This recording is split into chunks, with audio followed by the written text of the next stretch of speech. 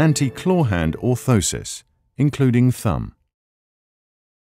Here we will demonstrate how to fabricate an orthosis to prevent the claw hand deformity. Use a strip of Orficast 6 cm wide. Measure 2 times the circumference of the hand and cut the material accordingly. Heat the material and fold it in thirds lengthwise. Place one end of the material on the ulnar side of the hand at the level of the MCP joint of the 5th finger.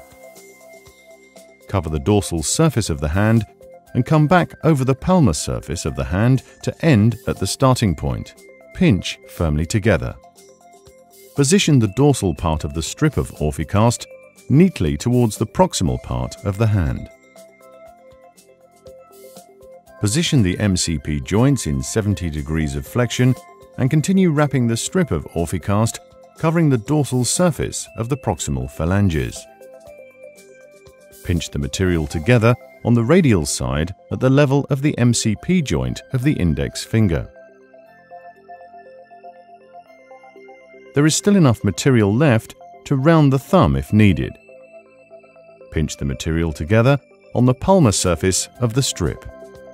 Maintain the correct position of the hand and make sure to cover the distal dorsal surface of the proximal phalanges and the proximal dorsal surface of the metacarpals. The thumb is maintained in a functional position and the MCP joints are positioned at 70 degrees of flexion. Carefully mold the internal arches of the hand. Remove the orthosis once it's cooled.